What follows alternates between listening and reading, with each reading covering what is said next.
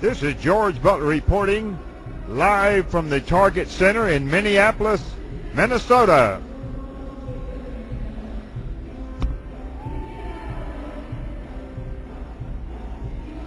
We're concluding a very beautiful broadcast so far. We've been up and running for 5 hours and 42 minutes, non-stop. We're going to be having some interviews here shortly. We've got some very close people to Ron Paul's campaign from South Texas, from Lake Jackson area. We've got Bruce Bullock and also Deborah Medina. Both of those people have been very close associates of Ron Paul, and they've done a very fine job. We're going to be bringing them onto the camera here in just a second. Otherwise, let me give you a rundown on what's been going on here.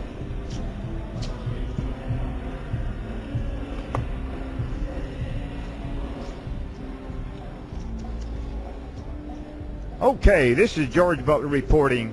We're live from the Target Center in downtown Minneapolis, Minnesota. We're going to be joined shortly by two very close supporters and, campaign managers and vice chairmen of several of his campaigns, of Ron Paul's campaigns in South Texas. We're going to be joined shortly by Bruce Bullock, and he's the Do Ron Run man.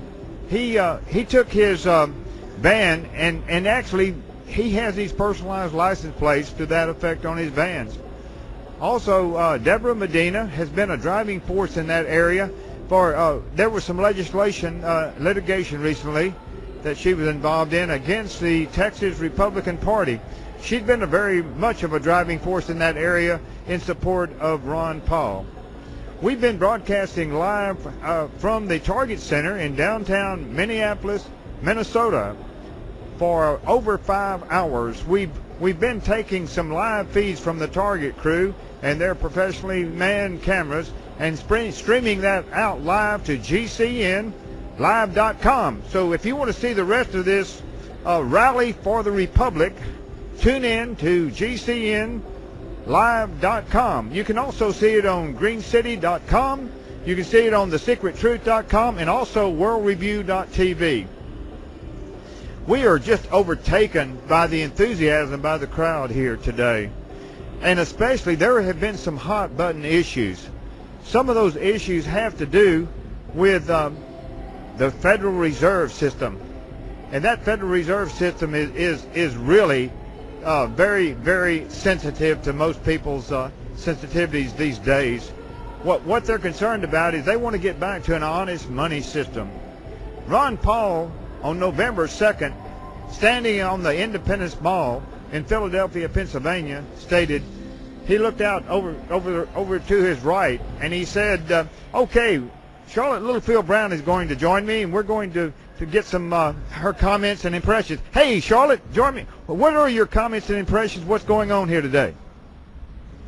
Well, it's electrifying. There's a lot of people. There's it's just thousands of people in a huge building celebrating freedom, liberty, celebrating Ron Paul. Amy Allen's on stage right now, and we're not going to be broadcasting that for I guess copyright reasons or something along those lines. Let's see. It's just an amazing experience, and the feeling here is very. I'm sorry, I'm very tired. I just climbed the whole building. It's a giant center here, looking for different people. Anyways,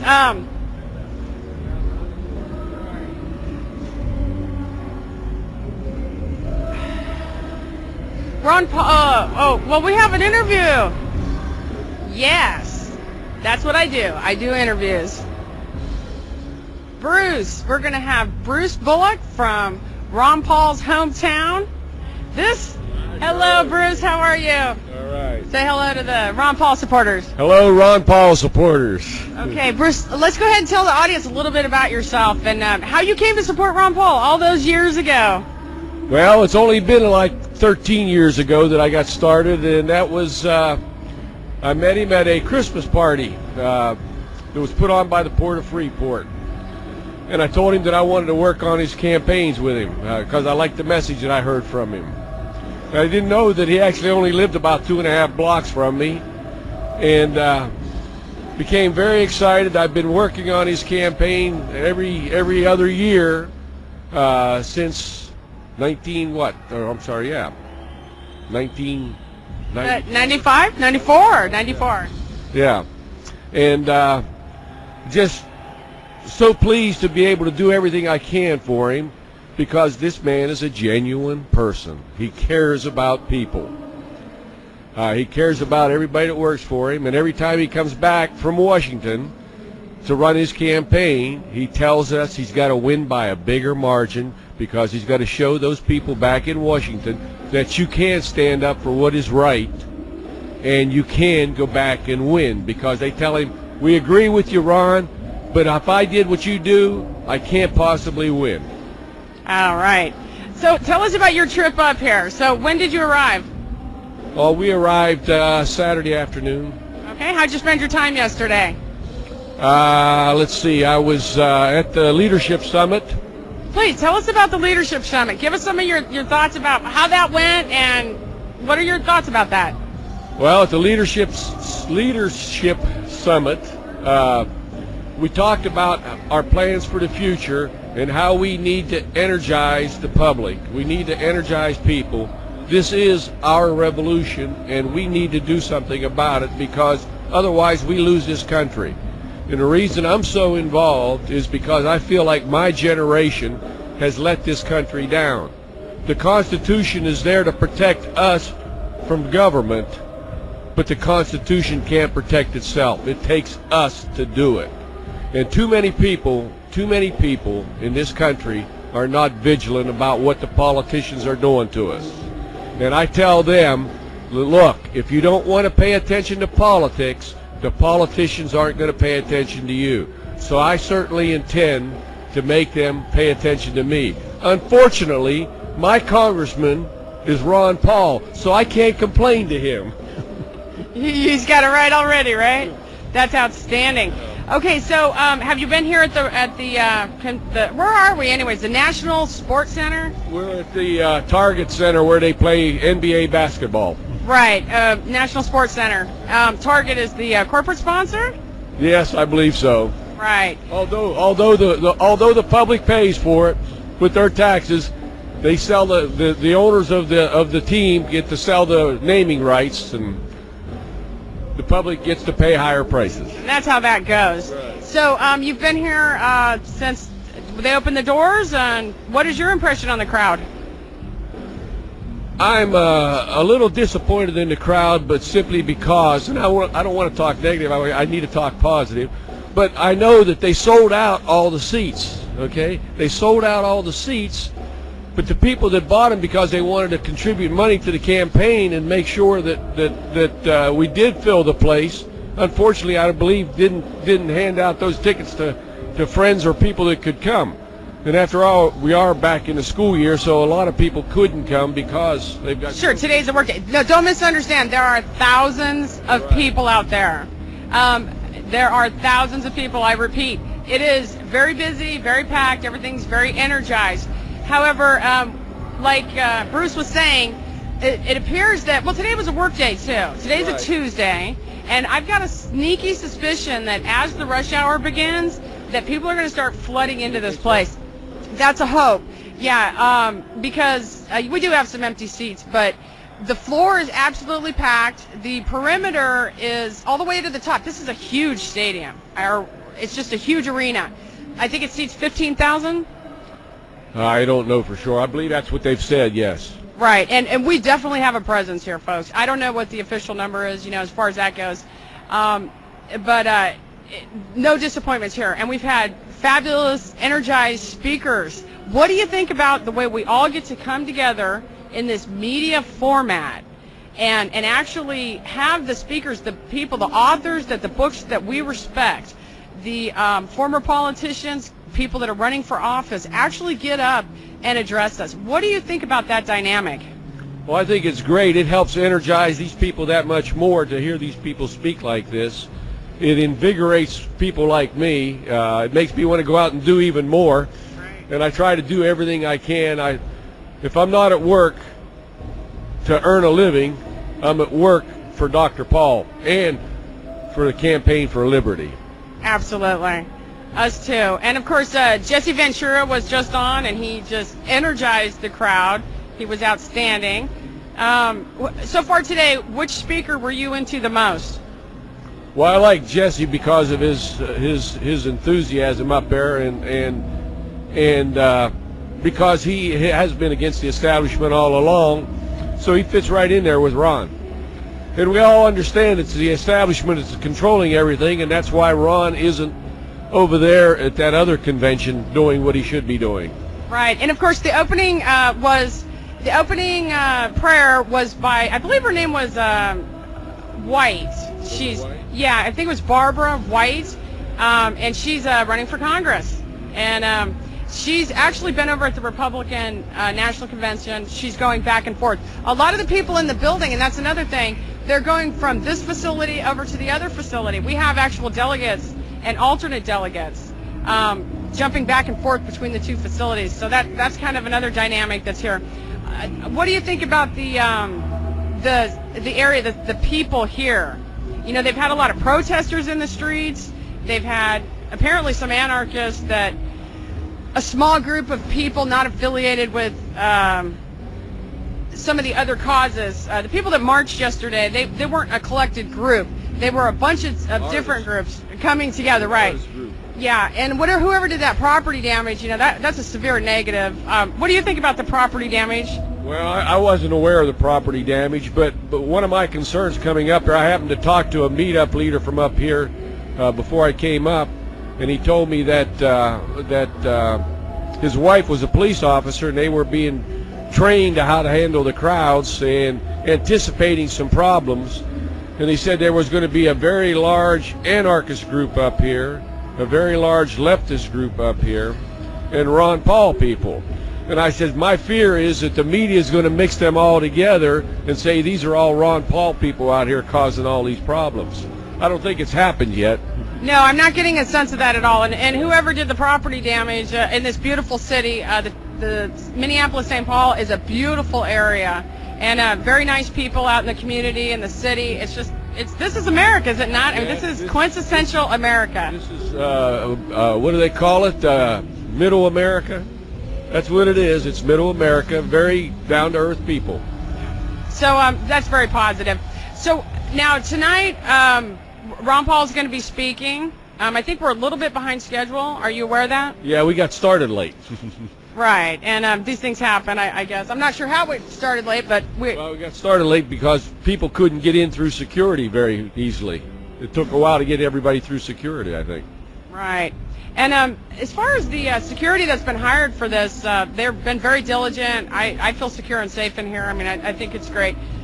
My concern was that some of the anarchists would try to do something against the Paul campaign to make us seem like, we're at that level, and of course we're not at that level. What are your thoughts on that? Well, no, this group is all about obtaining our liberty through a peaceful revolution, and that's all about telling the people in our communities that they need to start paying attention, that they need to get involved.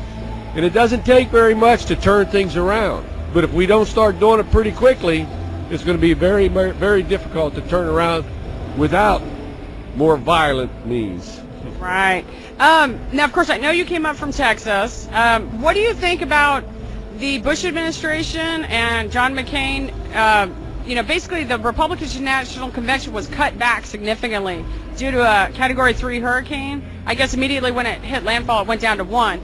Do you think there's a possibility they don't want to compete with this thousands and thousands of people that have turned out in support of Ron Paul because we might actually have more numbers than them?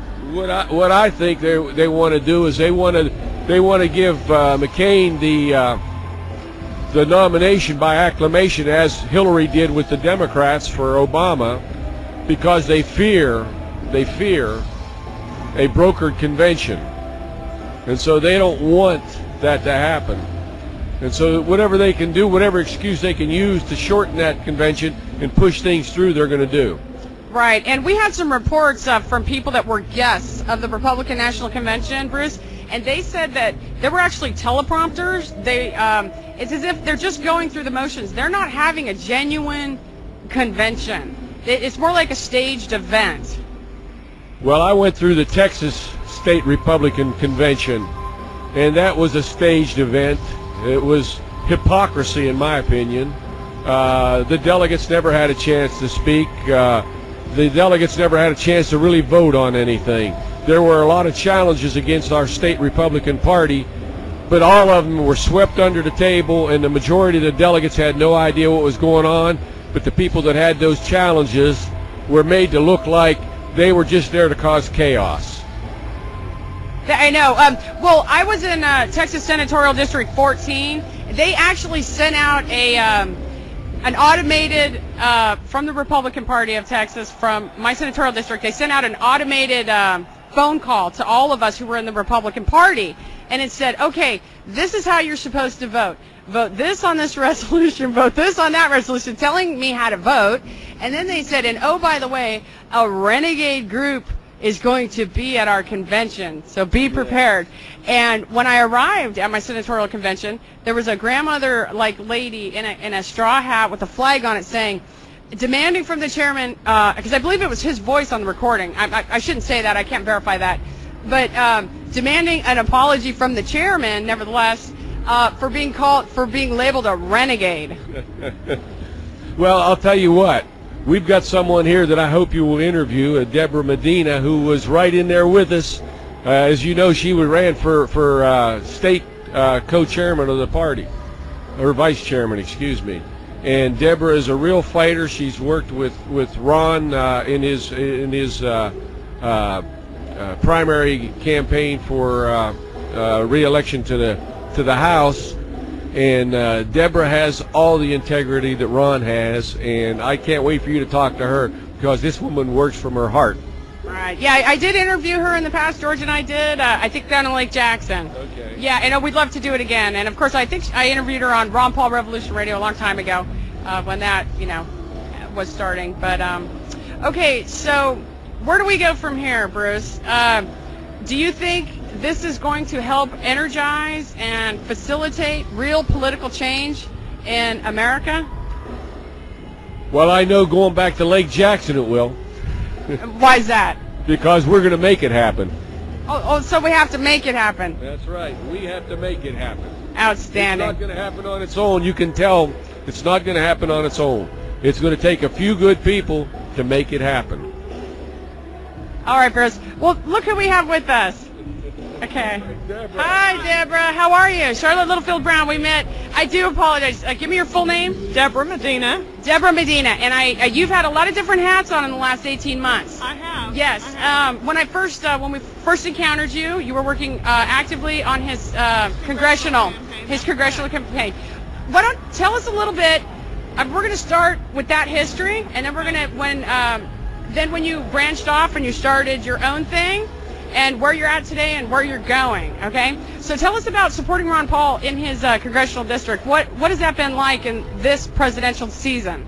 Well, actually, I've kind of grown up, I think, politically under Ron Paul's tutelage. Wharton County sits right in the center of his congressional district, and I was at a place that I could step up and help work on the congressional campaign where there was so much focus nationally on the presidential campaign. Ron still felt very strongly about taking care of the district at home, and so it was a privilege to step in and speak on his behalf around the district. But we, as we talked about that in the beginning of the campaign, my job was to come in and help win the primary and help work with him in the district to do that. And once the primary was done, since he didn't draw an opponent in the general election, that role and that position was pretty much over. I've been a grassroots activist certainly in Wharton County for a long time, as well as around the greater kind of Gulf Coast region of Texas. My Senate district is Senate District 18. It encompasses 19 counties, which is a little bit larger than Ron's congressional district, and not exactly the same area, but I'm basically pretty familiar with that. As a result of that, I began to do a lot of traveling and teaching. There are a lot of new activists that want to be involved, and the Republican Party needs voters, and we need voters all over the country. We certainly need voters in Texas. I've spent my life in politics trying to encourage people to participate in the public square, to engage in the debate, to be a part of it. I know that, you know, the price of freedom is eternal vigilance. We have to be watching for that every day. So it was a real privilege for me to be able to travel and talk to these individuals that wanted to get involved. Unfortunately, they didn't get the same welcome from the Republican Party of Texas. Yeah, that was a very bizarre experience. Very bizarre. To get involved in politics for the first time and where you're trying to go, they sort of reject you and keep you at hand's length. Yeah, that was very discouraging. So you've been teaching and consulting and helping to educate us. I know for a fact this was my first precinct convention, my first senatorial district convention. I didn't have a clear understanding of the delegate process. I didn't understand exactly how locked up the political process genuinely is. How, you know, it's dictated down to us. You know, I'd like to get your thought on this. You know, at local, Republican Party on a local level, okay, they have rules committees, chairmans, and these things. I thought it would be a good idea to get in onto the rules committee and make some fundamental rule changes and say you can be in the Republican Party and you don't have to swear allegiance to who is filtered down to you from the national level. And so that you retain your independence and you retain your ability to have political dialogue. And so if this was repeated around the United States, basically where the local Republican Party was saying, we're going to retain our voice, thank you very much, what kind of impact do you think that would have on the overall Republican structure? Well, you know, we've seen a very interesting dichotomy here as we're in Minnesota this week, maybe as a good example of that. We've got the RNC delegation convention, of course, going on across town. I've been here since Saturday working with the Campaign for Liberty, Rally for the Republic, but we have had 2 days of meetings here. They weren't scripted to a large degree. We had very intense training on Sunday, followed by a summit yesterday where there was actual dialogue and discussion, and I think that nobody really had any idea where that was going to go. It was particularly meaningful that Texas, after the rally at the Blaine Stadium last night, filled up one section of bleachers. We had probably well over 150 people there, which is more delegates than Texas has in total at the RNC convention. They were here for the rally. We had a temporary chair stand up as temporary chair, and we followed parliamentary procedure rules, and we elected a chairman, and we did business until 2:30 this morning out under the parking lot lights, finding out what do the people of Texas want to see the Campaign for Liberty do. How do they want to change their state? How do they want to change their local community? They elected 4 of us to represent them in a meeting of about 13 states this morning, and so we had some additional discussion early this morning where there's dialogue, and we're trying to seek wisdom and figure out what's the best way to take all of this energy, to harness it for change in our country. It truly is a revolution. It is a wonderful thing to be a part of, and really energizing after having felt apathy. I think we all have this sense of apathy in our public square, and the reason for the apathy is because there's such a divide between what people say and what they do. America's looking for authentic leadership, for people that do what they say, that mean what they say. We heard that from the governor just earlier, that, you know, he did what he said he was going to do, and that excites people. And so it's been wonderful to be up here in Minnesota and to be a part of this process. Right, and that's fabulous. I'm so glad you brought us up to date. So, did anybody discuss the possibility of because I am a registered Republican right now, and if I so choose to get involved and to work my way into these positions of leadership at my local level, there's nothing stopping me from changing the rules, is there? Well, I'm not sure if we're talking to a multi-state audience here. I'm very familiar, of course, with the Texas. You're national and potentially worldwide. Okay. Well, I can speak particularly to Texas. Most states are going to have some kind of election law that stipulates the overall prevailing rules, and then the party is going to have separate rules. I can speak to Texas. In Texas, we don't have party registration. We affiliate with the party by virtue of which primary we vote in. That does not a marriage make. It does not a permanent lifetime commitment make. It allows you to affiliate with that party and to participate in setting the rules for the party. You don't write the election code, you don't change the law, but certainly you can have a voice, or should be able to have a voice, in writing the rules for the party, writing the platform for the party, the statement of beliefs for the party. What does this party believe? What does it want to see its elected leadership do?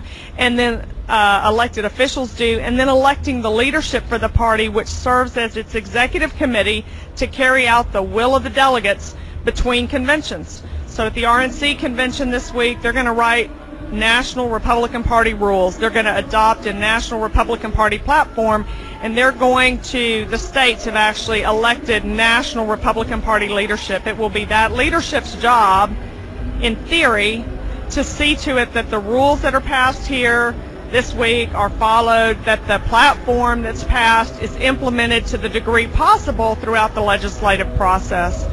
But mostly what you hear about that is that it's very scripted, and really what's happening up here is a foregone conclusion, and it's a big party. That's not what's going on at the Campaign for Liberty rally this week. There is actual discussion and dialogue, people trying to seek that wisdom that our founders understood when they gave us the right to assemble, that it was for purposes of coming together collectively. When we're together collectively, America is able to come up with solutions that will improve our country and the world. So I personally view the Democrat and the Republican parties as ineffective, divisive. They stand in the way of me as an American using my voice politically. They are so intertwined in the electoral system. They have the state of Texas taxpayers giving them money to run their primaries. When did we cross that bridge? When did the taxpayer money start supporting the Democrat and Republican Party? That's a problem. These are ideas. The parties should be about dialogue, about ideas. The money's all mixed up. We got power problems. To me, it's evolved. I realize it's been there 150 years, but it's evolved to the point that maybe we just got to tear it all down and start over. I don't know, besides going in and at the local level and saying, look, I am the Republican Party of my county, my district, whatever, okay, and saying these are my rules and these are the rules, and I shan't be dictated to by the national level about who I will or will not endorse. Because this was my first rodeo, getting in the political process, and the door was shut in my face. And I'm a military veteran, okay?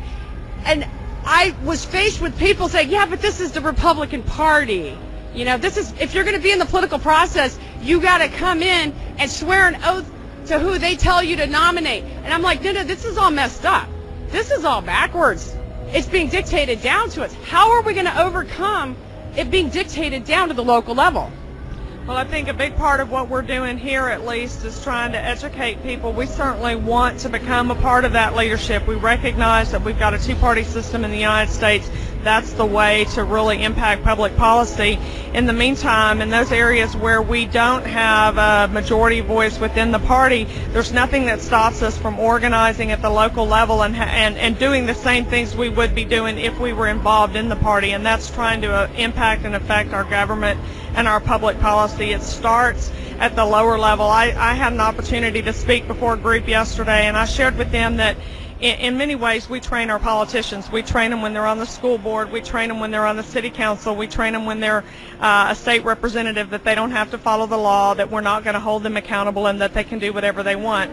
And then when they get to Washington, D.C., all of a sudden we say, oh my gosh, there's no accountability in government. It starts when that elected official is serving in his very first elected office. It starts when they're working within the party, at the lower levels, when they're working in their local government. And if we would begin to hold those officials accountable to the beliefs that we have written down into our party platforms, that we have stated at the grassroots level, that we've come together in our precinct conventions and in our local communities and said, these are our rules, this is what we want out of our elected officials, and held them accountable, then we would see more accountability out of government at home and from Washington, D.C. And that's what we're doing here. I think we're building an army of people who understand that and who truly are energized to go home and begin to do the hard work necessary to secure our freedom. Right, and that would include like planning meetings years in advance. Am I wrong? So we should be looking ahead 2 years to the political process and say, okay,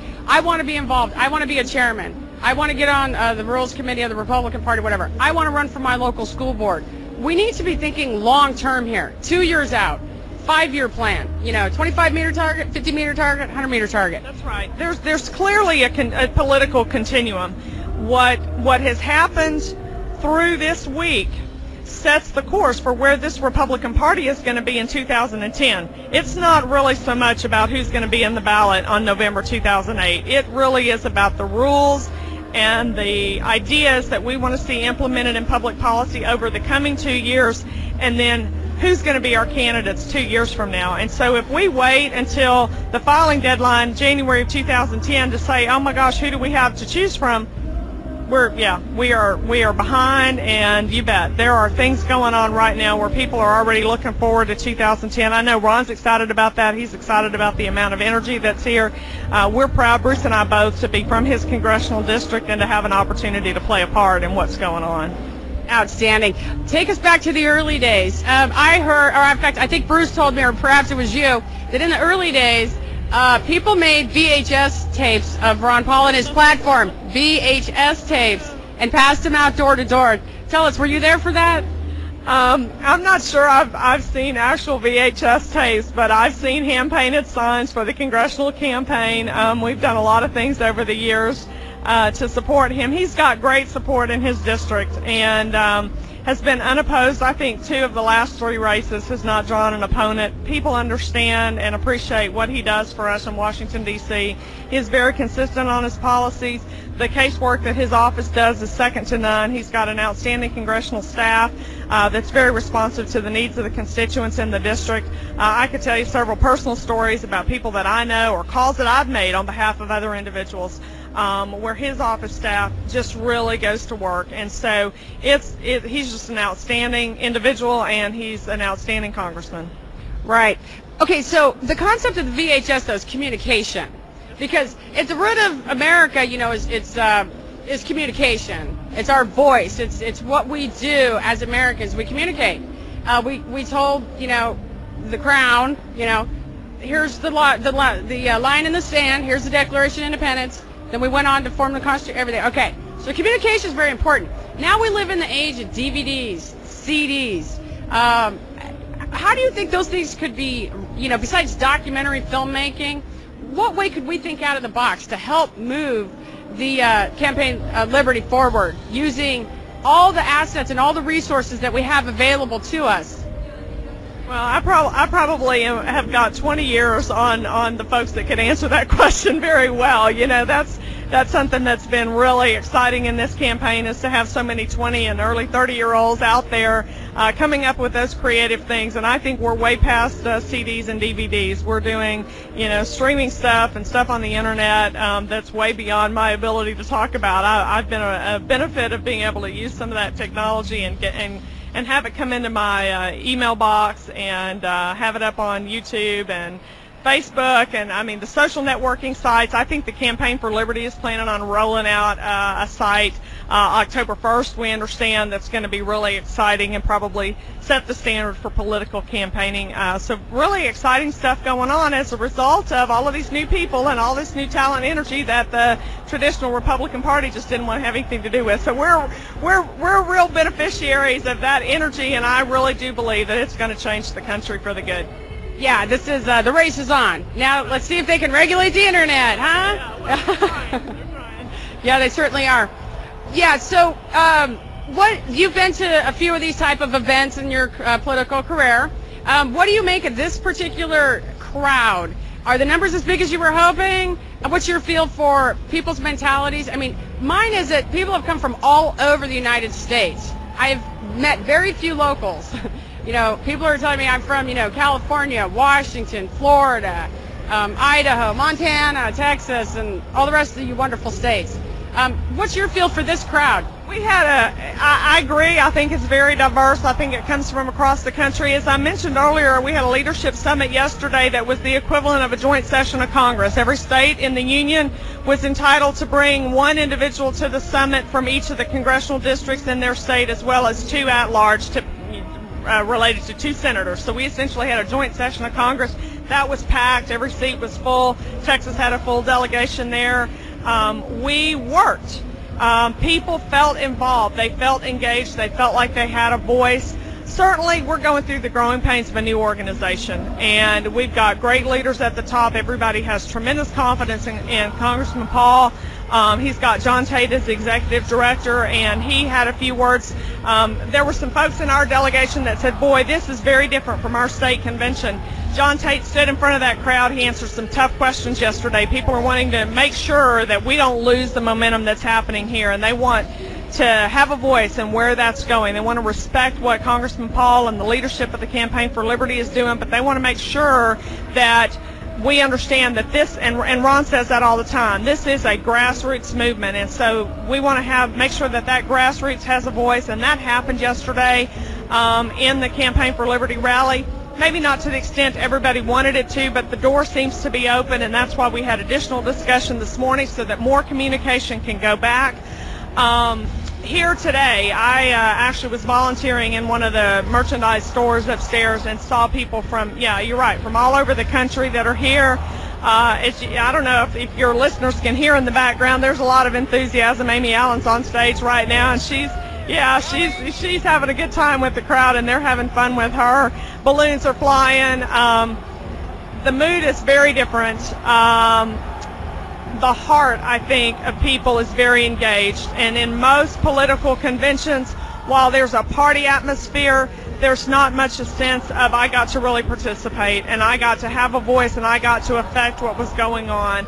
I don't think that's the case here. Everybody feels a part of this process. They've been able to engage in some way. They've walked neighborhoods, they've painted signs, they've used the social networking that's out there, the Facebook and the MySpace accounts, to spread the message of liberty and freedom throughout the United States. And so there's just a different atmosphere here because freedom motivates people and it encourages and inspires them. And you can feel that in this crowd. You can feel it on the floor, but you can feel it as you're walking around.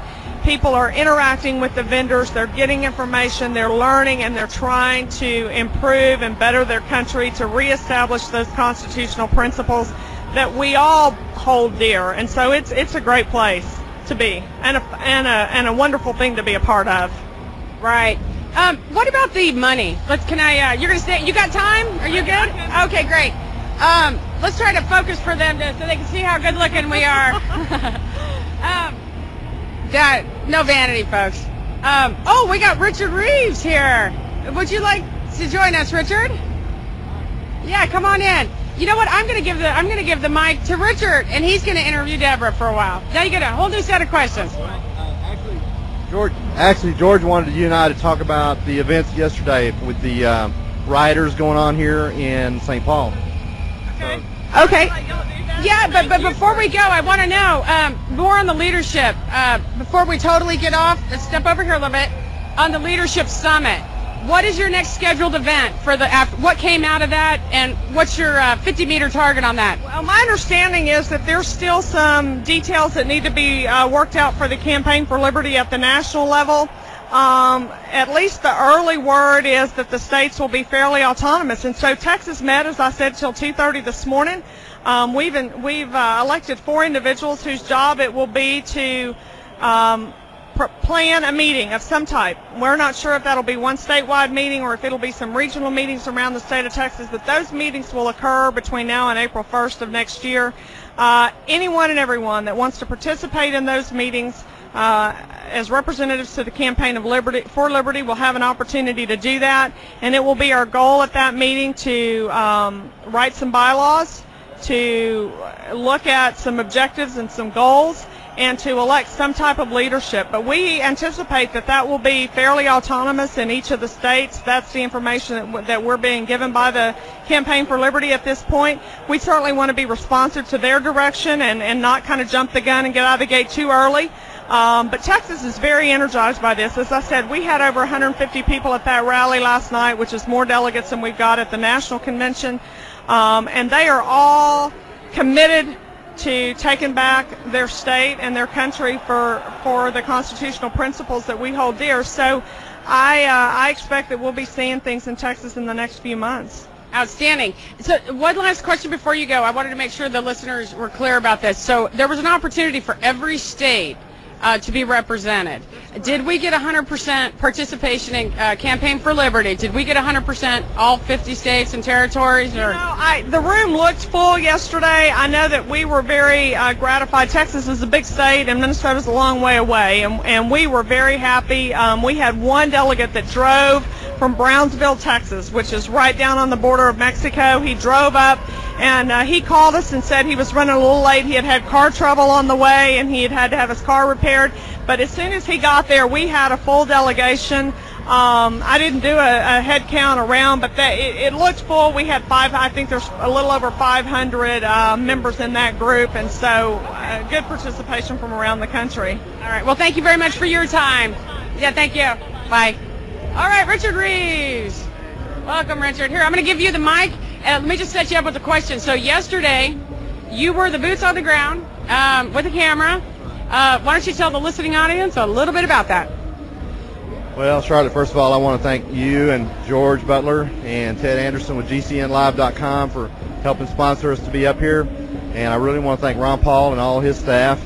And most of all, I want to thank all of these people that are in this stadium that have gone, the extra mile to be here, and they've gone the extra mile in their home precincts, etc. They've canvassed for Ron Paul.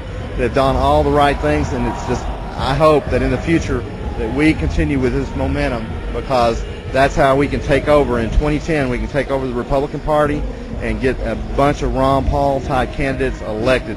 But anyway, about yesterday, basically is from 11 o'clock till I think about 4 p.m. there was supposed to be a big protest rally, an anti-war protest, and so go ahead. Clarify that was not affiliated with Campaign for Liberty. That's right, absolutely. It's totally separate deal from what was going on with the Ron Paul events completely. Now there were Ron Paulers mixed in with the crowd because most of us are almost all anti-war as well. So they were actually protesting because of the Republican National Convention. Right, they were down here protesting the RNC. They certainly weren't protesting the Campaign for Liberty, but yeah, absolutely protesting the RNC. And what happened was, at 11 o'clock, people started really gathering up there at the state capitol there in St. Paul. But there was a faction of what I would define as anarchists, and also been called in the press anarchists.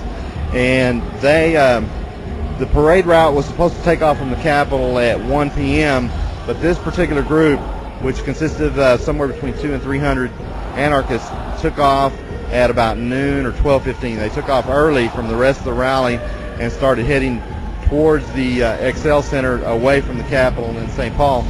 And everything was going pretty well. The police basically just allowed them to go wherever they wanted to go, basically, except for a certain perimeter around the Excel Center. Anytime they would get close to that perimeter, then they would always have that roped off with, lined off with SWAT team, police, bicycle cops, you name it, all kinds of different law enforcement. They even had National Guard or military of some type out there. I've got some photos of that. Somebody that knows what these uniforms are, I'm sure they could identify them easily what they were. But basically, they were down there trying to penetrate that barrier, and what would happen is they would reach a dead end where they'd have SWAT team or military or other police, and they would turn around and take another way. So it was kind of like a little rat maze chess game going on down there all around St. Paul for hours. And at first, the provocations from the police were pretty random. They would isolate maybe one of the anarchists, evidently for no reason. Now, I didn't witness it myself, but I would try to ask and find out if they were provoking the police. And at first, I think the police, to show who was boss, they would go in there and randomly pepper spray one or two of the anarchists. They wouldn't spray the whole crowd of them, but they would just spray one or two of them. And so I would come across, one or two of them on the ground, and they would be treating them for the pepper spray and trying to, pour milk or something on them, I think, to help, get that off of them. But anyway, then as time went on, though, finally the police got a little more impatient, and then there was a small group. I think there were probably only one or two, maybe even three or so, that would really instigate breaking out windows along the sidewalks, or they damaged a police car. They busted out all the windows of a police car, flattened a tire, and they would also throw, how you have these little newspaper dispenser boxes all along the roads that have the different corners that have the freebie magazines and also newspapers themselves. They would throw those out into the road, and they also got a dumpster and rolled a dumpster out in the middle of the road and turned it over. But it was only a small cadre of these anarchists that were really doing all the damage. And one of the news reports I heard just today while I was driving is a lady saw the ones that were bashing out. There was 2 big store windows, picture windows in a storefront that got bashed out, and she said that the police just sat there and watched this guy go by with a big metal rod that he busted out with, that they just watched him go by and didn't try to do anything to stop that activity. So she was thinking, you know, what's up with that they wouldn't actually go and grab some of these instigators right off the bat. So anyway, that's a little summary of what happened. It took about 3 or 4 hours, and finally, ultimately, what happened is I guess the police started pepper spraying them just en masse, and that happened once they got on Kellogg Street. For some reason, when the anarchists got on Kellogg Street, the police were like, no, you're not going to be on Kellogg Street, and they just flat out started pepper spraying and shooting different tear gas, smoke bombs, and things like that at them, and they got them off of Kellogg, and then they calmed down some and just kind of let them run around a little bit longer for about another 30 minutes. But then somehow they just kind of surrounded them all finally in the end and ended up with about 230 arrests. 230 arrests of alleged anarchists. Right. We don't know if these people call themselves anarchists or if the media labeled them anarchists, or did they have shirts that said anarchist? We don't know. Do we know? Why are we calling them anarchists? Well, I would say mainly, they had one banner that said that it was an activist student group, supposedly, but I'd call them anarchists as well, because they really don't seem to have an agenda. If you ask them, well, what are you protesting? What is this about? They really don't tell you. They just tell you, get away, move away from me. So these are rebels without a cause? I would say that's probably a decent description. I don't know why. I'm all for exercising the First Amendment, which that's why I was with them, is to make sure that they got a chance to exercise their First Amendment, and they did. And when I asked them questions about, like I say, what was going on with their cause, they did not seem to have a cause, other than they just wanted to come out and ultimately cause some mayhem. Okay, and so they did property damage. Right. Do we know of any injuries that occurred yesterday? Well, I don't personally know of any right this second, but I did witness a situation where a bicycle policeman jumped one of the anarchists, and I just can't believe that nobody got hurt on that. Somebody had to have gotten hurt, whether it was the anarchist kid that was running away from the policeman or the policeman himself, because he did a pretty ugly face plant onto the pavement when he leapt off of his bicycle onto the guy that was running. So I'd find it hard to believe that nobody got a little bit injured somehow. And I know for a fact there were ambulances and paramedics called in to haul out a few people. They could have been anarchists and or cops, both. I don't think anybody just from the general public was involved in any of that. But lots of pepper spray everywhere. And when they finally did that big roundup, there were probably 2 or 3 ambulances that pulled people away from the scene on that. So I would say maybe 5 or 10 people maybe had to go to the hospital, but I wouldn't be sure on that. Okay, what about the 9/11 Truth Movement? Were they represented in yesterday's crowd? And do you know if the 9/11 Truth Movement, because there are a lot of activists here for the 9/11 Truth Movement. I count myself among them. I happen to not be participating because I'm doing this, but so what happened yesterday and what's going forward that you're aware of? Okay. Well, I've been pretty busy with all the activities with the broadcast and with the anarchist situation and with the other Ron Paul events.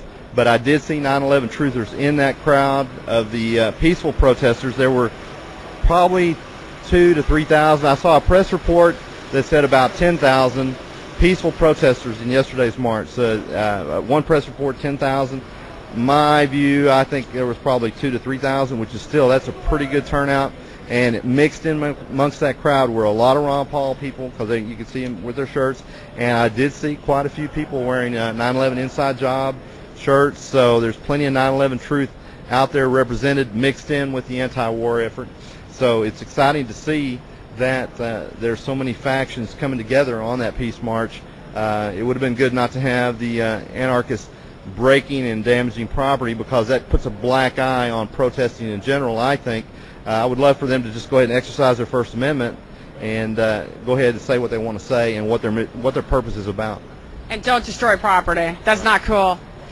People have a right to protect their life, liberty, and property. So let's talk about a few concepts here that perhaps were in play yesterday. I'm not saying this happened, but the idea of agent provocateurs, the idea of a PSY operation, a psychological operation, where an event is created from scratch and a public perception is then balloons out into the consciousness of the people.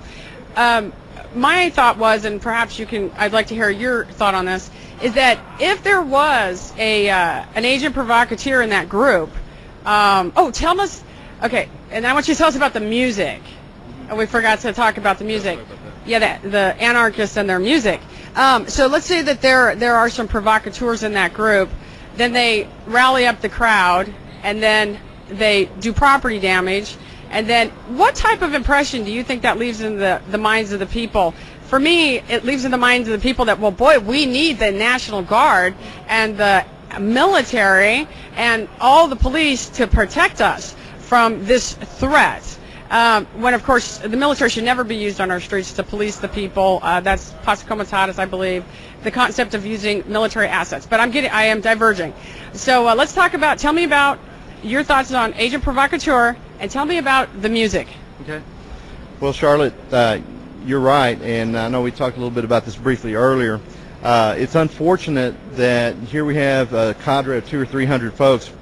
I mean, even right here, our little broadcast right now, they're overshadowing some of the other great events going on. They're overshadowing the great event last night with the Ron Paul event last night that was fabulous. We had thousands in attendance. Amy Allen was there, and we had Rocky Lynn. So many great things going on. We've got this big rally at the Target Center as we speak at the moment. So it's unfortunate that that's exactly right, that these things are a distraction. On talk radio, I've listened to a little bit of talk radio today when I'm riding around in the car a little bit on different errands and things like that I've been having to do today. And that's what's dominating talk radio here in Minnesota, in St. Paul and Minneapolis area, is they're focusing on this group. So it really does a lot of harm. In a lot of ways, it does neutralize the press that these bigger groups should be getting. For instance, those 2,000 or 3,000 pro-peace people, they should be getting a lot more press. I mean, they had the numbers out there. They had the big numbers. And so that's kind of a bad deal right there for the other protest groups that are going out there and exercising their First Amendment peacefully without doing all this property damage. But you're right. And one thing I did witness is that it was a very small nucleus of people within that 200 or 300 anarchist group. It was probably only 6 or 7 people that were really getting with it. And one of the things that they had going on, and you just referenced it a little while ago, was about the music. Is they basically had like those radio flyer type 2 of those wagons, and I got to hand it to them. My hat's off to them. That was really ingenious how they had these PA systems set up in these little wagons, and those things were blasting. They were loud. They were blasting, and so they had some crazy music playing and all that to whoop up their energy and whoop up their crowd. And my hat's off to them. I took a bunch of photos of that because we need to do that type of thing to have our PA going for some of our events when we're doing parades and rallies and and our protests, etc. So I handed to them. My hat's off to them on that. But yeah, they did have some of their hip hop crazy music, and probably music that I'm not even aware of exactly what it is. But that really revved them up and got them hyped up to take off. And I think, like I said, it could have been as little as 1 or 2 of the anarchists in there that potentially provocateurs, who knows. But just 1 or 2 of them would be enough to all of a sudden get 6 or 7 or 8 to do, throw out a bunch of newsstands out into the road. And, you had one of them jump up on a police car with the policeman in it. The policeman's in there, and he gets up there, and he's doing a jig and a dance up on top of the police car, and that cop starts jumping out. But that kid's so spry and fast that when he started running, that cop knew that, forget it, he wasn't going to catch him. So But all that with music in the background. Am I to get this right? So the music's blaring, the kids jumping up on that, and so yeah, music's very emotional. It gets people revved up. That's why we use it. There's music at this rally. Amy Allen, and of course Rocky Lynn last night. So music's all key to that. So that's real interesting. Tomorrow, do you know what the 9/11 Truthers are doing in the vicinity in the next day or two? I don't know. Maybe you know more about that than I do. I don't know. I'm sure that I know they're here. I know we've got probably thousands of them out here in force, and maybe the ones that are staying here after the Target Center event will probably be down at the RNC wearing T-shirts, passing out literature and DVDs, etc. I don't know if there's anything planned and organized. Like I say, maybe you do, but the 9/11 Truth is just catching fire more and more and more. It's almost getting to where it's common knowledge. I know in my work that I do in Austin, I talk to people all the time, and I remember in 2001, shortly after 9/11, that it was like plowing a 10-acre field with a teaspoon. I mean, it was really hard work to get people awake and to get people to see the inside job aspects of 9/11. But now it feels like, I feel like Eddie Arnold out of Green Acres, my little green John Deere tractor, and I'm plowing. So I think it feels that way for everybody, that we're finally kind of really, lifting off and taking off. And this Ron Paul campaign kind of proves that to me, because I've seen our movement just grow and grow and grow. And I remember in late December 2006 and early January 2007, one of the things that wasn't happening for us is that there was no way to get all these individual people that are awake all over the United States. There was no way for them to really connect with one another, even if they lived, in their own neighborhood. They wouldn't even know their fellow patriot out there. And one of the beautiful things, one of the most beautiful things to me about the Ron Paul campaign is that with the Meetup group tool of the Meetup.com website, it helped people network together all over the United States. And those Meetup groups are forever, hopefully, going to continue working and growing. And now it's just going to be unstoppable, I think. Right, so there was sort of a parallel phenomenon happening with 9/11 information, Ron Paul information, the synergy, everything that came together. Not everybody that's a 9/11 truther is necessarily a Ron Paul supporter, and not everybody that's a Ron Paul supporter is necessarily a 9/11 truther. But we're talking, America's talking, and this is good. So did you talk to any Democrats out in the crowd yesterday? Did they? What did they think about the RNC? What did they think about their protest? Well, yesterday mainly was focused, for me personally, on actually staying with the anarchists. We, Terry Melton, who runs the camera out of Austin, and Val, we were working together to mainly watch for police state activities. So we weren't really talking to any of the Democrats or the mainline peace protesters. We weren't really there for that. We were mainly focusing on where we thought there was going to be trouble. And so that's what we did. And in the times that I did attempt to talk with the anarchists and ask them questions, I was immediately, almost attacked. As a matter of fact, at one point, I was attacked. At one point, what happened was I was calling Terry on the telephone and telling him exactly where I was so he could come meet with me, so he could video some of the things. He wanted to video some of the things that were going on. And one of the kids overheard me giving a location. I can't remember what the location was, and he just, boom, just assumed I was a cop. And right in the midst of this 200, 300-person anarchist group, he starts saying, "Cop, cop, cop," and he starts grabbing at me, and so I kind of start walking out of the crowd. And they started to attack me, and I just turned around and said, "Look, I'm not a cop. I'm just here, watching for police state activity."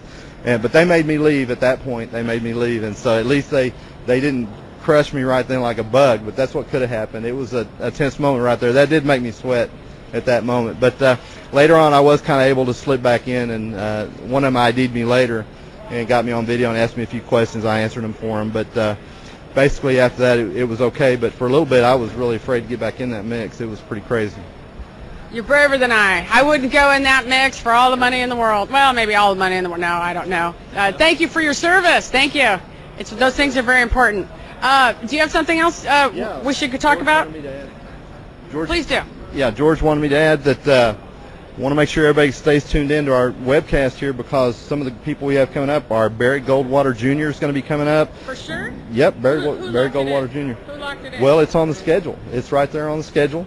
Barry You Goldwater mean the Jr. broadcast? Yeah, on the broadcast, Out coming there. in on the broadcast. Not Yeah, right outside. here, folks. Well, we don't know about out here. Who knows what could anything could happen Right here with where Charlotte. Yeah, so anything could happen. Who knows who we might get? But Barry Goldwater Jr. is going to be for sure on the live webcast there in the Target Center, along with Jimmy Bond, Ron Paul, and Sarah Evans.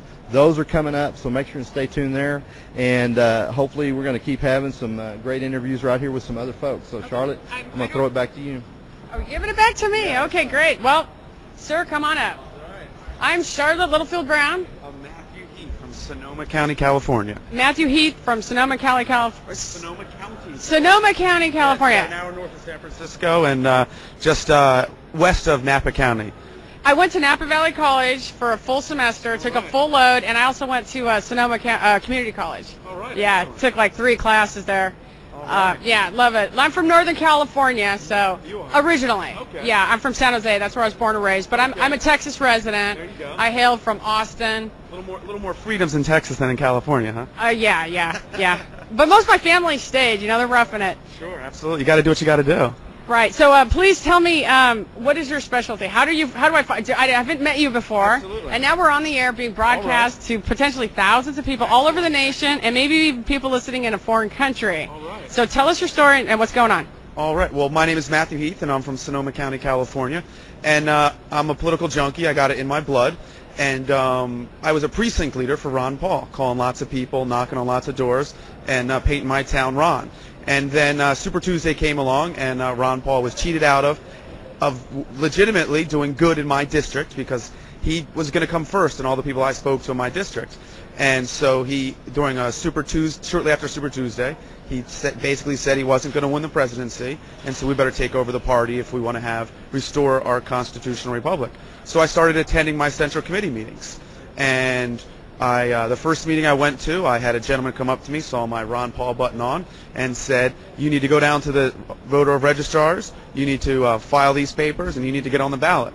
Well, a few months later, I won my contest, and I was elected onto the Sonoma County Republican Central Committee using the Ron Paul grassroots organization that did the work in our county to try to get him elected in the Super Tuesday presidential primary. Well, a lot of folks in the party saw this, and they recognized myself, but mostly the volunteer force that we had. Because during my campaign, I had folks that made thousands of phone calls. We hung up signs all over the place. I had a friend who did a website for myself, and we also sent out an email blast specifically attacking Arnold Schwarzenegger as a rhino governor and promoting Tom McClintock, who was just on the big screen a little bit ago, who's hopefully going to, I hope, going to be a congressman for California and be able to have someone that's going to sit next to Ron Paul and hopefully B.J. Lawson for lunch sometime, next year come January. And so I then won that election, and the people saw this force that came behind it, so they promoted me and elected me to communications director of the county party. So now we have a libertarian constitutionalist, a classical liberal, so to speak, who is now in charge of the promotion, the publicity, and the marketing of the county. And so, which the John McCain folks do not like at all, but that's the way it is. Because I work hard, and the folks in the party actually don't want rhinos either. Most folks understand. They might not like Ron Paul per se, but they understand they don't like the rhinos because they're destroying the country.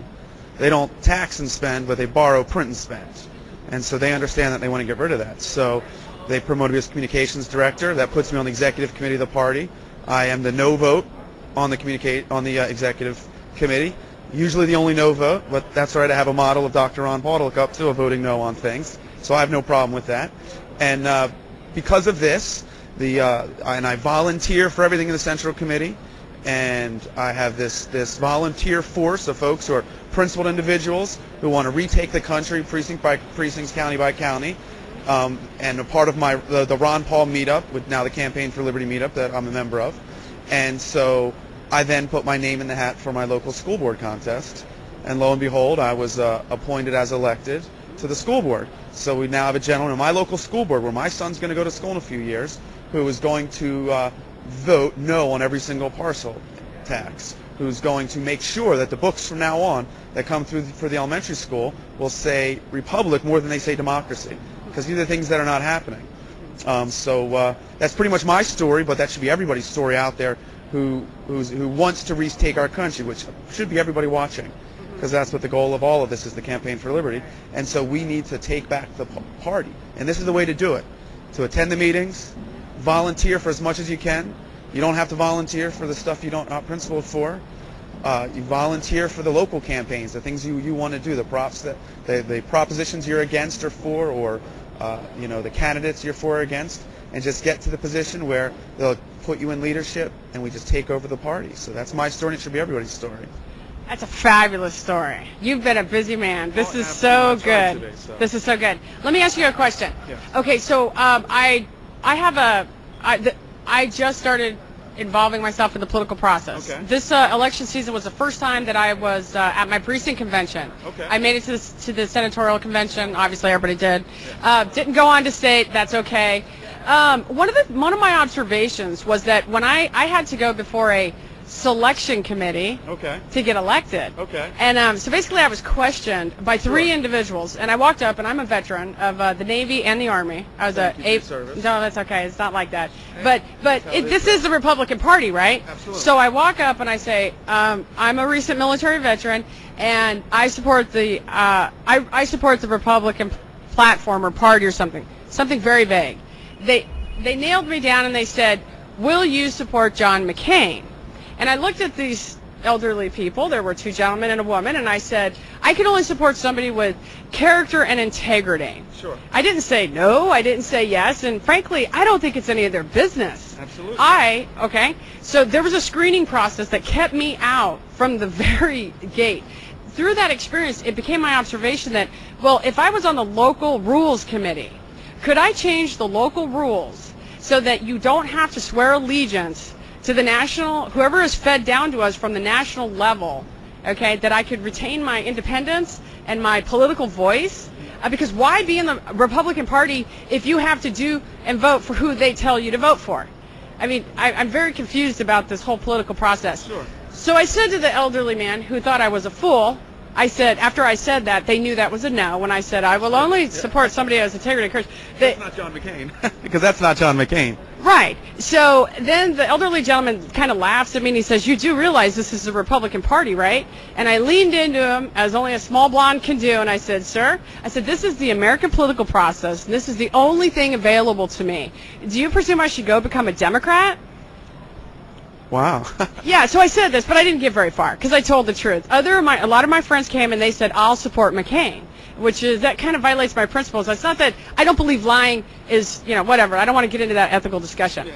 But the bottom line, my observation was, if we could change the rules at the local level of the Republican Party, could that slow this nonsense of being fed down who our candidates will be? Well, absolutely. One thing is each state is different. My own, the structure in California is it goes by the county, and there actually is not any, in my county at least, there was no rule that you need to openly support any candidate. You cannot publicly, in the bylaws of my county, and it specifically states that you cannot openly support or disparage, you cannot openly disparage any nominee in a partisan contest. That is a Republican. That is a Republican. So, I want you to restate that, please, and say that another way. All right. Let's see here. The bylaws in my committee basically say that I cannot. I don't have to say that I support John McCain, but I can't speak bad of him or openly support anybody else, or they can throw me off the executive committee. Okay, that sounds to me like you still lost your voice. Okay. I mean, if you break down the nuts and bolts of it, you still lost your voice with that particular rule. Well, I would agree with that, but in my state, I don't have a clear choice of who I would vote for on my presidential ballot. I still do wear my Ron Paul buttons. They all know I support Ron Paul. I have it all over my vehicles. I had a 4x8 sign on my fence still, up until this day. Once the convention's over and John McCain officially becomes the nominee, I cannot support anybody but him, but there's nobody else on my ballot on the race that I would support, because Chuck Baldwin is not on my ballot, and frankly Bob Barr is too conservative for my liking. He's not a classical liberal by any means. I mean, there's many Republicans who get the higher libertarian rating than Bob Barr does. So it's not an ethical choice for me, because for me it's about securing my life, liberty, and property for my son, for my family, for all Americans, by restoring the constitutional republic. The only way I can do that is by getting in the room where the discussion is being made, and the discussions between the Republicans and the Democrats, whether I like it or not. That's the only thing that's happening. And so whatever I can do to get inside of that room, I'm going to do. Now, does that mean I'm going to give up my principles and support John McCain? No, I will not support John McCain, and everybody knows that. But I will get on the bandwagon for local candidates who are principled, like the fellow who recommended that I run for the Central Committee is running for a local city council race. I will support him for his city council race. I will put all my efforts into that. I will not put my efforts into supporting anybody else. So does that kind of answer your question? Yeah, that was helpful. No, it was. It was very helpful. So basically what we're looking at here, a strategy is to infiltrate local politics. Bottom line. Bottom line. Bottom line. Yeah, and talk about law enforcement a little bit. Do you know your sheriff? No, I do not know my sheriff. Do you have that would be a good thing to add to your list of things to do. Get to know your local sheriffs. Absolutely. Absolutely. But I don't know him. I know who he is. I've never voted for him. I don't necessarily know who he is, but you know, that's something that's going to happen.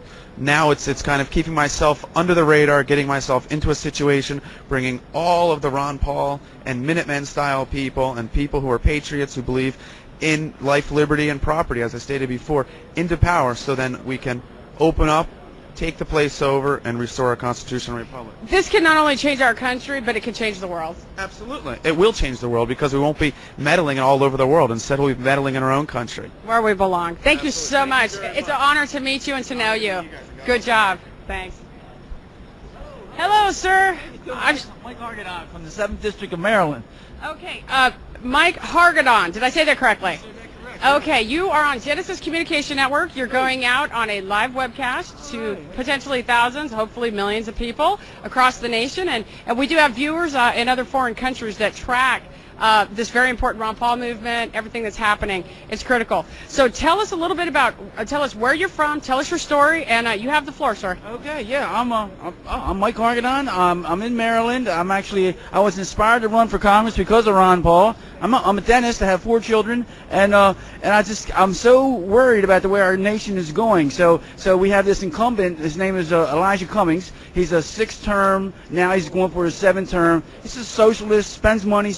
And I think it's time that we stand up to him. He was unopposed last time, and I just figured, well, if we don't stand up to him, there's no sense sitting around and griping about it. So it comes time where we all have to move out of our comfort zones, and we got to get serious, because the country is really in some really dire straits. And I think if we don't do it now, then shame on us, because the debt that we're getting into, the wars we're getting into, it's time that we take our Constitution serious, and it's time to get behind a guy like Ron Paul. It's been a real blessing just to have him to inspire us, and if we don't move on it, well, then it's our own fault. Outstanding. So this is your first time in politics? Basically, yeah. I was involved with the Constitution Party early on, and I kind of moved aside there, and I did run as a registered write-in candidate in a governor's race that we had in Maryland, just out of principle, because the 2 candidates we had were just totally unacceptable, and I thought, if no other reason, give people somebody to vote for, and I thought, well, we'd step out, and me and a friend registered as write-in candidates. Didn't make a big deal, but we did give people a choice, and that was important.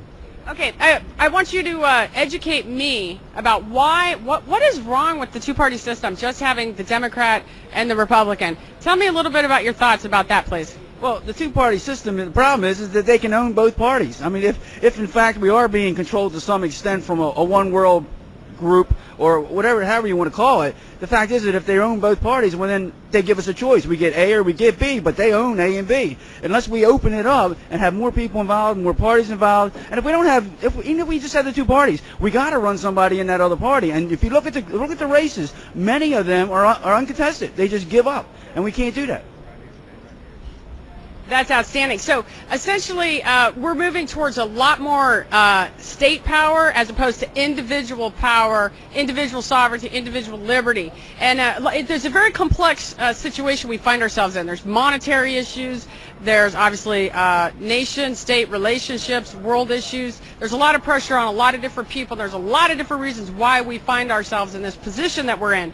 But basically, the forces, the powers that be, the way things are shaping up is that the American people we're disenfranchised from our own political process to a large degree. Would you agree with that? I would agree with it completely. In fact, you know, what good is the Constitution if we don't follow it? And if the Constitution calls for limited federal powers, then why are we letting them just run amok and do what they want? The states should stand up to the federal government, and the states should say, hey, back off. You know, you've overstepped your bounds. That's really difficult to do, though, when you're getting paid from the federal level. So, you know, this is a very complex monetary issue. Like was said by one of the speakers today, and perhaps it was you. I don't know who said it, and I don't know if you've spoken. I've been very busy with this broadcast. But the idea that until we conquer this monetary issue of I've had an inflating dollar, yes, and it's not about prices. It's about the loss of value of our dollar, and which causes the inflation of the prices. Yeah, it's kind of like playing poker, and you get a bunch of chips, and you buy your chips, and then right in the middle of the game, the guys running the bank decides to throw a bunch more chips in because he needs something for himself. I mean, it just inflates. The dollar is worthless, and it's a damn shame that we let it happen. Okay, sir. Well, thank you very much for your time. Thank you for your service, and keep up the good work. Thank you. Bye-bye. Hello, this is Vincent Campos. Did I get the last name right? Campos, come on in a little bit. Let's get on the camera. Look at it. We got a guy from Texas here. So, Vincent, you are actually an alternate delegate at the RNC. Is that right? Yes, ma'am, I am. Okay, tell us a little bit about your journey. The first time you and I met, you were still on active duty, I believe, in the military. I had just gotten out. Now we're both civilians, and we're working hard on the Ron Paul campaign. And I don't know if it's still true, and I just want to get a plug in for Ron Paul, that he received more money from military personnel, active duty, reserve, retired, ROTC, than all the other candidates combined. And that's a pretty significant statement. Wouldn't you say about where the heart of the military is, about being deployed all over the world, seemingly doing the bidding of the wishes of people other than the American people? Did that make sense? I'm so tired. Yes. Their main thing is they just want to come home. Now, the soldiers that are active duty right now who have not performed a one-year duty in Iraq or any kind of tour, they are not aware of what's going on over there. Now, most of the veterans of the Iraq War are against it, and they want to come home, and that's why they're having such a problem getting these soldiers to re-enlist. Which is kind of frightening because our military is set up in such a way that we can actually recruit people from other countries, other nation states, other parts of the world, put them in a uniform and have them serve in our military, serve Uncle Sam. So there are still pulls of streams of body for people to fight for the wishes of this federal government. But it's not. So if the recruiting goes down in the American population, there's still, there's a whole world population that they are recruiting for. There are people serving in the military from foreign countries. A lot of people are not aware of that. Were your time on active duty, did you serve with anybody that was not an American citizen? Yes, there were a few. Some of them from Philippines, Mexico, a few of the South American countries, but very little. Right, and then my experience, I served in the Navy. I served with people that were of Filipino nationality. They weren't American citizens. I also served with a black man from South Africa who was not an American citizen. So a lot of people aren't aware that the military it's a very, it's a machine, and the machine knows how to feed itself. So as far as getting people, it's not just about changing the youth of America or changing the recruiting efforts of the United States. They really got a global crop to pick from. Okay, so let's go back to your story. Thank you for going there with me on that. So, okay, so when you went to your precinct convention, did you think you were going to make it all the way to the RNC? I believe I would possibly make it to the Texas State Convention. The national, iffy. At any point in this process, did somebody ask you directly, where they would qualify you or not qualify you based on whether or not you would support John McCain? Yes, I've had that question within the about 3 times within the last 3 days, from a few interviews with other reporters. Okay, so reporters, but nobody from within the Republican Party itself. No, I've not had that question asked for me from the party. Some know who I supported before, and some don't know. I'm not hiding anything. If they ask me who I supported, I'm just going to be honest with them. Okay, but now at this point you are ethically bound to vote for John McCain. Do you know, or how does that go for you? I've never made it to the level that you're at right now, and so ethically, to be loyal to the Republican Party, what are your actions? What do you have to do and be? Well, if I'm on the floor as a full delegate tomorrow at the voting, I do not plan on voting for John McCain. It doesn't matter if I am bound for it. Ethically bound, they can say whatever they want, but I'm not voting for John McCain. Okay, I can appreciate that. And so did you spend time today over at the RNC? No, I did not. I spent most of my day here. There's no business being conducted at the RNC today, mostly just guest speakers such as Lieberman and Giuliani. Is it difficult to compare the two facilities and the amount of people at each event? Are there more people at the RNC? Are there more people at Campaign for Liberty? I'd have to say, after coming from outside just now, there are more people here at the Campaign for Liberty. There are people right now still flooding to get inside the stadium. Right. It's because it's a work day. It's a Tuesday. We've had thousands of people here, but I think we're going to reach near full capacity in the coming hours. If not now, they're trying to get in right now. So, okay, now let's go back a little bit to when you first discovered Ron Paul. How did you learn about Ron Paul? I have been listening to the Alex Jones Show for the last year since my return from Iraq, and that's how I heard about Ron Paul, was through the Alex Jones Show. Okay, that's fair enough. And when you joined the military, are you a Texas veteran, or did you get out of the military in Texas? How did you come to Texas? Well, I was born in Omaha, Nebraska. I grew up in Council Bluffs, Iowa, on the other side of the Missouri River most of my life. I joined the Army as soon as I exited high school. Then I was stationed to Fort Hood, Texas, which I served there from all of 2005 until December 2005. Then from December 2005 to December 2006, I served a one-year tour in Baghdad, Iraq. Once I returned from Iraq, that's when I started my activism with the Ron Paul campaign. Okay. When you were in Baghdad, are they at all paying attention to the I know that I wouldn't probably be paying any attention to the politics back in the States if I was in a war zone. What was the feeling over in Baghdad? Were people at all engaged in the American political process? Well, at that time, as in 2006, it really wasn't a big deal like it is now. Now, you can't turn the channel without seeing the DNC or the RNC or something about McCain or something about Obama. Back then, the only thing you seen about politics was Hillary making her addresses in Congress, or the Senate, and that was about it. Nothing big. Okay, so what about the blocking of information to military personnel? I know that they have secured intranets or whatever. A lot of times you cannot get out on the internet, and they block certain websites. Do you know that if any of the websites or any radio broadcasts or any information that you were blocked from while you were serving in Baghdad, was there any time where you didn't have access to 100% of the information you're entitled to as an American? At that time I had access to any kind of website I wanted to, go to. Same thing with the phones.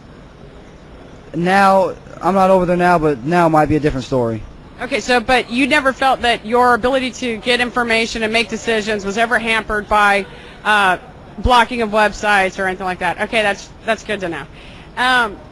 Let's see. Okay, so what is your agenda for tomorrow? What's going to happen? Are you going over to the RNC tomorrow?